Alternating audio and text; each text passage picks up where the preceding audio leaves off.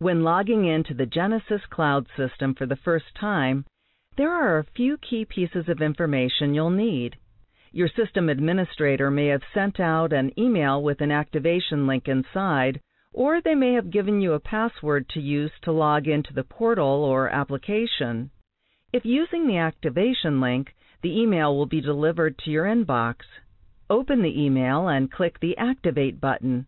This will take you to a web page asking you to enter your email address and set a password. After setting your password, you'll be taken to the login screen. Genesys has 2 U.S.-based regions, so you may need to adjust which region you're logging into. Your administrator will indicate which region to choose. Click the Change button next to the region name to select either U.S. East or U.S. West. After selecting the correct region, enter your email address and password here and click Login. If your administrator issued you your username and password, you may enter those credentials on the login page.